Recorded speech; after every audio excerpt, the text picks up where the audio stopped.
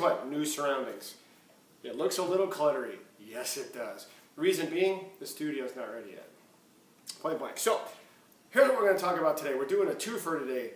You know, where I live, it doesn't snow often. So outside, it's flurrying. So what do you do when it's snowing outside? You play bass. More bass. Anyway, so what I have here in my hands is a 1973 Rick 4001. I've got to tell you, this Rick, and considering how many of them I've actually owned, this thing, gosh, how do I say this? It's unbelievable. The tone that this bass has, all you're hearing is the Trace Elliott over my head through this nice little stack behind me here. There's nothing in between the pink cord to the amp. There's no pedals, there's nothing. All you're hearing is the bass. And how about this for you Rick fans? My hands are off of it. You hear any noise? I hear the amp, but I don't hear any buzz. This bass has been shielded. Whoever had this bass along the way shielded the tar out of it. So I'll show you in a few minutes. There's a plate on the back that has a copper, piece of copper, a flat piece of copper underneath it. And there was some stuff done inside to shield the cavities and whatnot. This thing kills. So as usual, as we do when we go through these videos, let's go through and play with this guy and see what it does. The second bass coming up today is a surprise, so I'm going to let that one sit. But let's talk about this one first. So as it sits right now, I have it open. So this is the open sound of the bass, just everything wide. Playing sucking today, but that's because you see this red nose?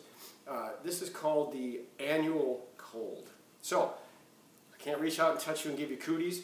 I can just kind of get the hand warmed up because somehow the notes aren't all there. But let's try that again.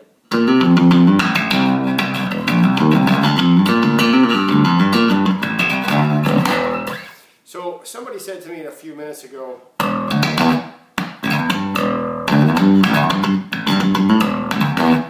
sound like a song from some guy we know, some really cool bass player that used to play one of these all the time. Anyway, so let's see what this thing does now if I move it around a little bit. So now we're going to go front pickup.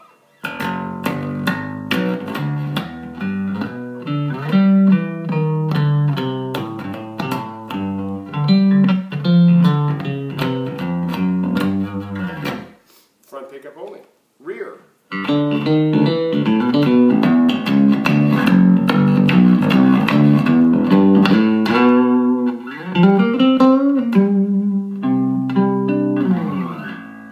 So let's tinker around a little more. Let's give our tones some drop here. Let's go without the tones being hiked.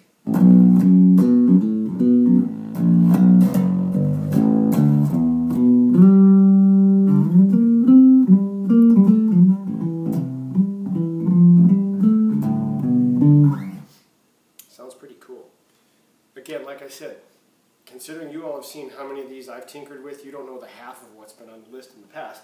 But I will tell you that this thing has a mojo that most of the other ones don't have. If you're looking for a growly, reach in and grab your face off kind of Rick, this is the one.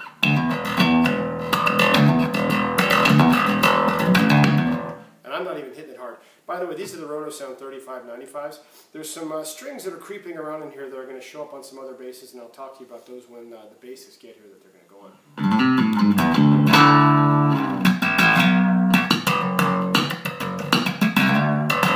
Funny thing about this guy too, let me see. This thing has the Grover box tuners on it, which are standard for 73. These suckers do not move. They don't fall apart like most of them do.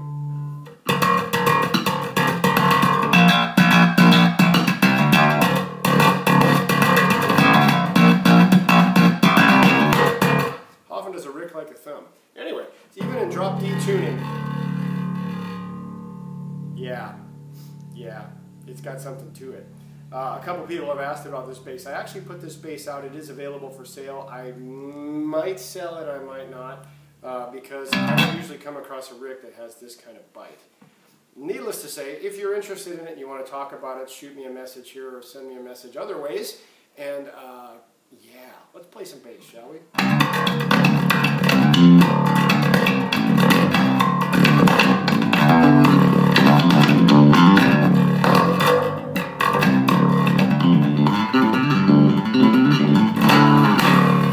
Says it's cold outside. Watch the video. Comments below, bring it. Otherwise, don't get a cold. Try not to get a cold, it sucks. Go play some bass. Until next time, watch for round 2 today, because round 2 is really interesting. Until that round, here we go.